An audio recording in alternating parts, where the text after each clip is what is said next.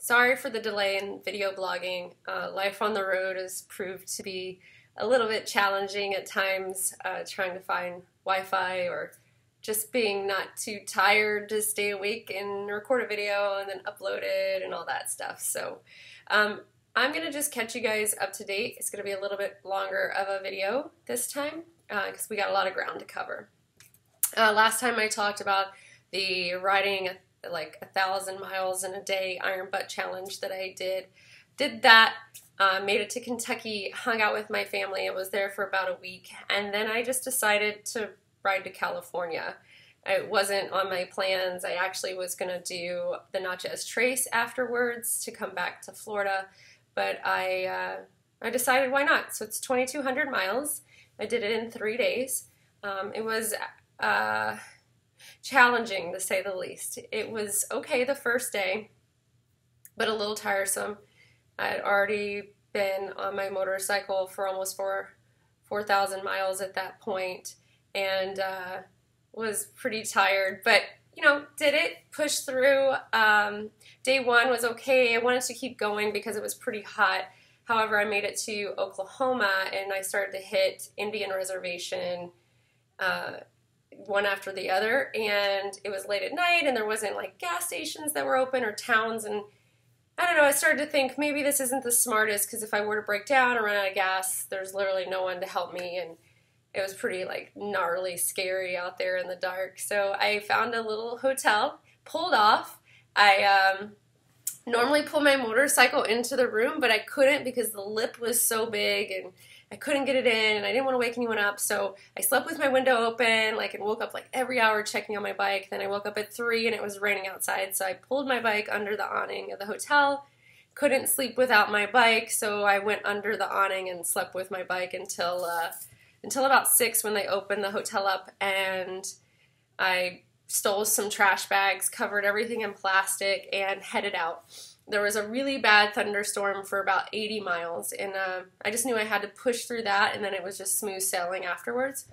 Made it through it, and just kept going. I think my next stop for the night was in Arizona. So I did that. It was so hot during the day and so lonely that I kind of started to feel nauseous and sick. But, you know, just plenty of water. I didn't really want to take breaks because I just wanted to fucking get there. So I would just not even get off my bike. I'd pull up to a gas stop. I would fill up and just take off, and got to Arizona, and then the next day, California. So it was the 4th of July, America's birthday. And then, California was fun. I was out there, did some work on my bike. I did a service again, a 10K service, which I did at 5 a.m. before I left. I'd never done that before, but YouTube has been my best friend, and also I know a few people in the industry that have helped me out, so got some good advice and did all the service that I needed. Did it again when I got to California. Added a new suspension to my bike because I was so stupid not to do it. Everyone told me to before, but I like that slam look. Now it's different. It's getting a little bit more comfortable.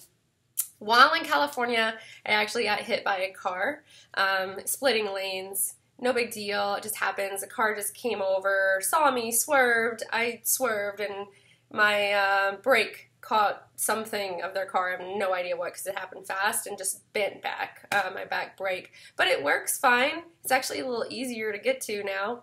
Everyone was all right. Kept my bike up straight. I think it was just really good reaction time is what it boils down to. Then I needed to fly back to Florida to take care of some personal stuff. So I left my bike at Roland Sands Design, which is where it's at now, and I fly out tomorrow to go see it. I miss my baby, and to also train flat tracking at Paris Speedway, and then to race the Lost Highway race this weekend with the Hooligan Flat Track Indian motorcycle team. It should be fun. I'm actually really nervous about it. I'm not a professional flat tracker. I have very little experience at it. I do love to race and be competitive, and I like to challenge myself all the time, but people tend to get pretty hurt at these things, and it's hard to not ignore it, you know, when your friends are sending you pictures of their blown out hand or busted knee or whatever, you know. I'm just gonna do my own thing, ride my own ride, probably be slow at the back of the pack, but that's totally cool. Just, it'll be an experience for sure. So yeah, do that, and then fly back home to Florida to take care of a couple of things for 2 more days, and then back out and ride to Sturgis. Plan after that is to be in Sturgis for about 14 days. Then I'm solo again on my motorcycle. It's 2,700 miles home. I'm going to just be touring a lot of the north, more down the middle, and some of the east before I get home. I haven't really figured out where yet. But yeah, I should be back by September-ish. And then this whole motorcycle trip that was only supposed to be 6 weeks is finally going to be done after a few months. And right now I've logged almost 7,000 miles on my motorcycle, and that was in 36 days.